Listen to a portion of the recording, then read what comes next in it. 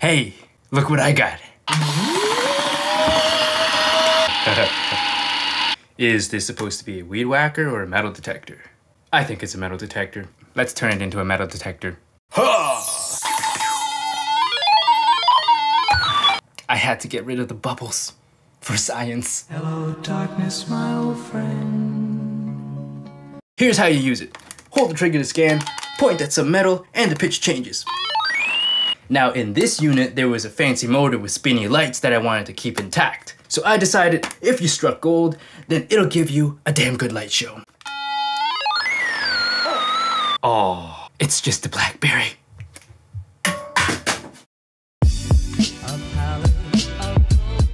So here's how it all works. When you connect a capacitor and an inductor together, aka an LC circuit, they start charging each other back and forth, creating an oscillating current. Now, if we use a really big coil, we can change the inductance of the coil by changing the permeability of the air around it. The change in inductance would change the frequency of oscillation, and this is what happens when metal comes close to it. Now, if these components were perfect, they would charge each other forever and ever, but they aren't. So in reality, our oscillation actually dies down. To fix that, we're gonna add a single transistor amplifier to create a feedback loop in the LC circuit. Now, this whole thing is called the Colpitt's oscillator. And with that, we now have a steady usable oscillation. But it's not over. The frequency of oscillation is in the 100 kilohertz range, which means it's nothing that we can hear. So what do we do about that? Arduino to the rescue! We're gonna feed the oscillation into a counter. And when the trigger is pressed, the Arduino program will translate that oscillation into an audible tone that gets played out the speaker. And just for fun, when our oscillation exceeds a certain threshold, we're gonna turn on our light show because why not? We're also gonna add a dial on the side to adjust the sensitivity, and we'll use this button to set the bass tone. We'll look at the schematics at the end of the video, but for now, let's build stuff. Okay, first thing we have to do is embed a coil into the base. Take a spool, take some wire, give it 50 wraps or so, then we cut a hole into the base and drop in the spool. Done! Now let's open the housing and see what we got.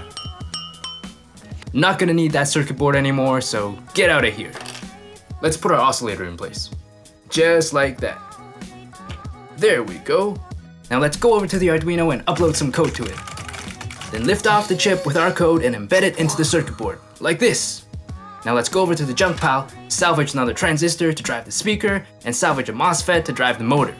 Add them to the circuit board as well, and now, it is ready, my lord. And back to our metal detector. There wasn't a dial here to begin with, but that's okay. We'll just blow a hole on the side and add one ourselves.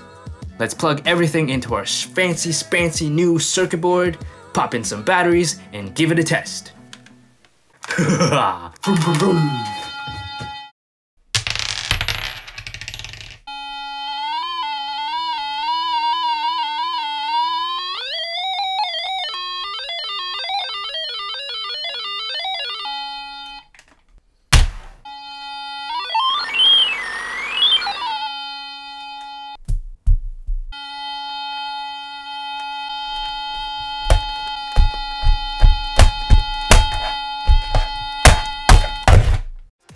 Hey, if you're interested in building one of these things for yourself, then here's the full schematics I used for this project. A link to this and the Arduino code can be found in the description box. And for those who are interested in the technical details that didn't get to make it in this video, fear not!